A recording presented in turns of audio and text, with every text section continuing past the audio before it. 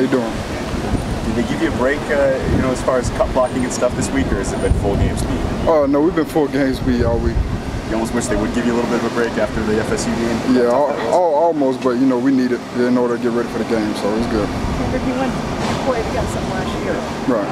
How much does that help? And what are you telling the younger guys that you saw the speed?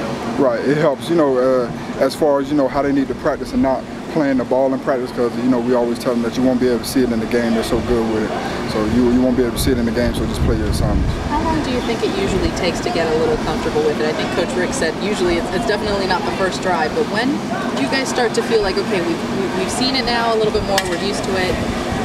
Sometimes it takes like a drive or two, and then you get the speed and where people are going to be at with the game speed, and then everything settles down and you'll be able to see stuff more clearly. With Cade and Augie, how are they preparing you guys as a defense? Like, do you think they're simulating well enough to where it'll be a quicker adjustment versus taking a quarter, like you mentioned? Right. Our whole scout team been doing a great job this week, is pushing us and getting good blocks and pitches and getting the balls out. So they've been doing a good job all week.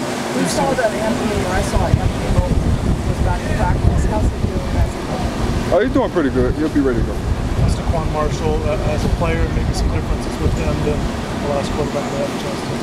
He's a more shifty guy. He might be a little bit lighter, but he's a smaller guy that can run. So we gotta contain him pretty. Similar, different than what you saw? They're pretty similar. You got to be a certain type of athlete to be able to play quarterback there anyway. So all those guys can pretty much follow that. Alrighty. Thank you, Ken. Thanks.